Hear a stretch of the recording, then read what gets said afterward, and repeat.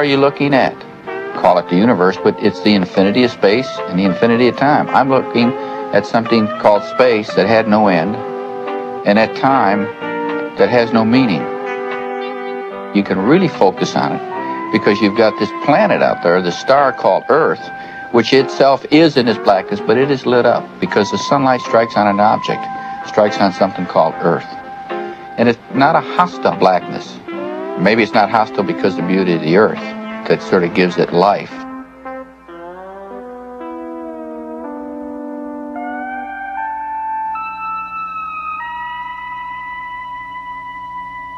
Throughout the flight, the times when one could sit back and really appreciate what an amazing adventure this was only during those little periods of time when you had a chance to stop and do the things which you weren't programmed to do.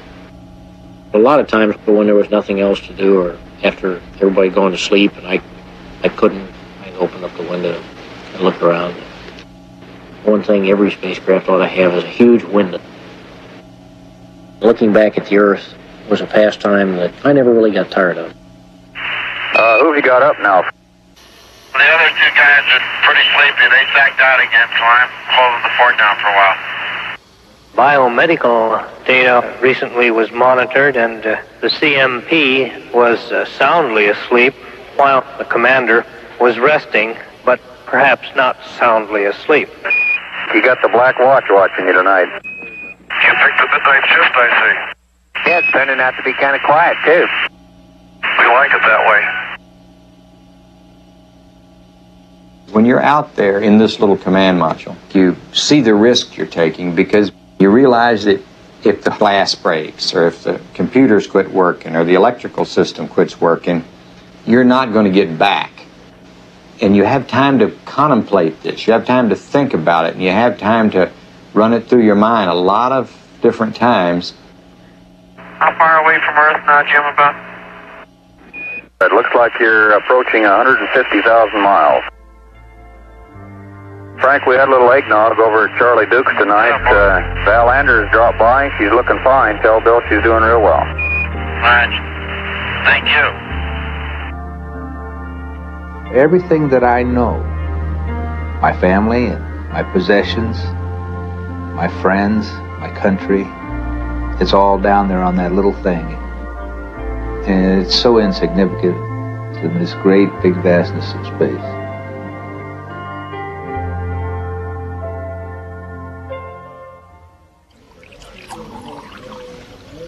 Here in Mission Control, the coffee cup has become an appliance second only to the headset in usefulness here.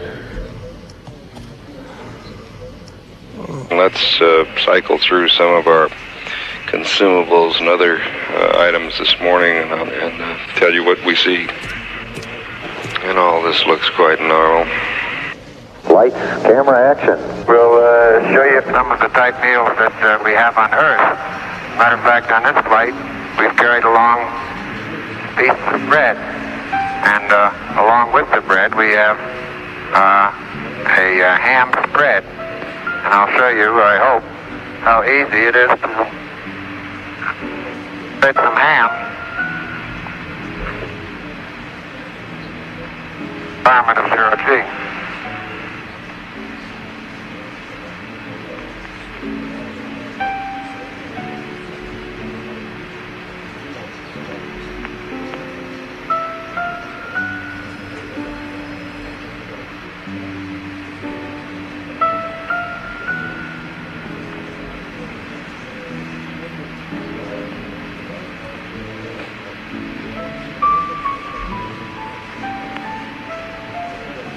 We've discovered that it is quite easy to... I'm surprised you all haven't set this to music. Well, you want music? This little tape recorder has been a big benefit to us in passing some of the time away in our transit out to the moon. And it's rather odd to see it floating like this in Odyssey while it's playing the theme from 2001.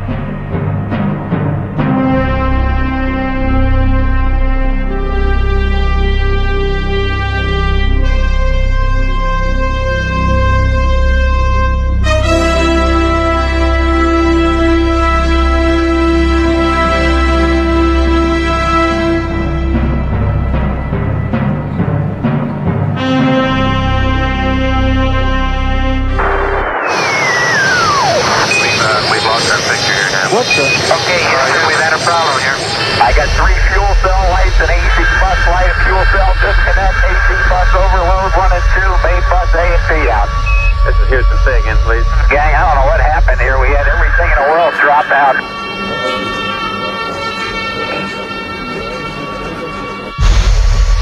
We are ready for something. I don't think this is going to be a simple problem. We have an apparent serious problem with a leak in the cryogenic oxygen in the service module, which provides breathing oxygen for the crew. Apollo Houston, try SCE to auxiliary, over. SCE to auxiliary. SCE to auxiliary. Okay, let's make sure that we don't do anything that's going to blow our CSM electrical power with the batteries or that will cause us to lose fuel cell number 2. On panel 276, under instrumentation power control. Open CB number 3 and number 4. Close SN speed 1 and 2 circuit breakers. Cycle the Parker valve, and then open the SN speed circuit breakers on panel 11.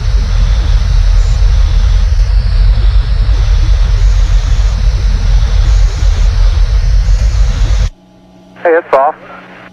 It's off. That sounds beautiful, troops. It's exactly what we wanted to see.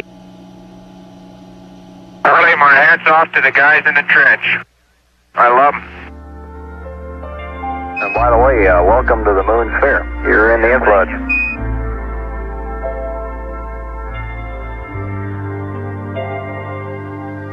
One of the things different about a lunar trip is you don't pass any place on the way. Going to the moon, you leave the launch pad, then you leave Earth orbit, and then a couple of days later, after passing nothing, all of a sudden you're at the moon. And that lack of waypoints, to me, had an effect of making it seem a little magical or mystical getting there. This is really a rugged planet. We're drawing closer to the moon with the Apollo spacecraft. Our LOS clock, loss of signal clock, continues to count down until that time that the spacecraft will pass out of communications range over the backside of the moon. On approach, the spacecraft sort of dives towards and behind the moon. It was a totally different moon than any moon I had ever seen before. It was in this eerie shadow, no motion, utterly silent. It sort of gave one a feeling of foreboding. It didn't seem like a very friendly or welcoming place.